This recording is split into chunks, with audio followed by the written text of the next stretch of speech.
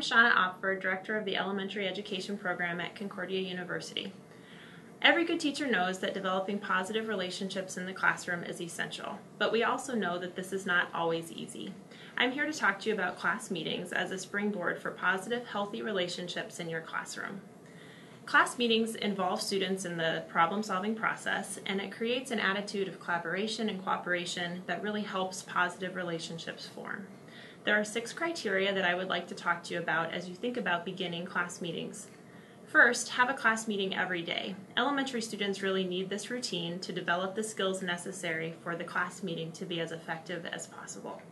Number 2, form a circle. Yes, you're going to have to rearrange your room and move your desks for this to happen, but it's worth the time and effort in order for students to focus in this collaborative process.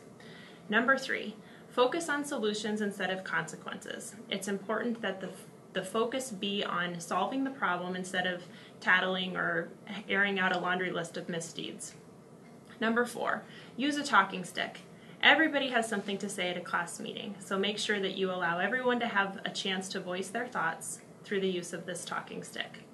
Number 5, allow the student who put the item on the agenda to have the chance to choose the solution that fits their needs best.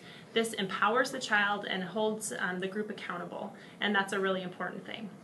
Number 6, allow time for training. Don't expect that the first time you do a class meeting it will go off without a hitch. Expect there to be some bumps along the road, but know that it's worth the time and effort in the long run. There are lots of books and resources available on this topic, so I encourage you to read up on it. Remember these 6 criteria and look forward to a thriving, positive classroom.